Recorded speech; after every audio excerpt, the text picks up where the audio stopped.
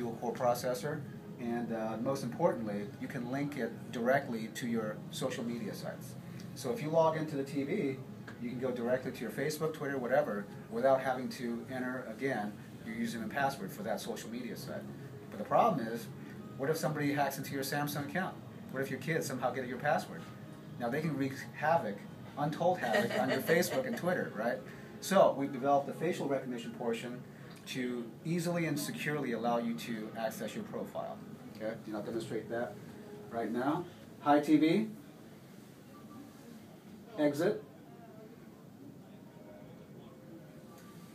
Hi TV,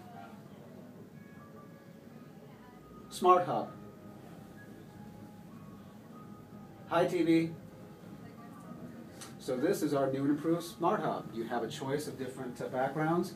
It's in high definition versus standard definition last year, and it's just a lot more pleasing to look at.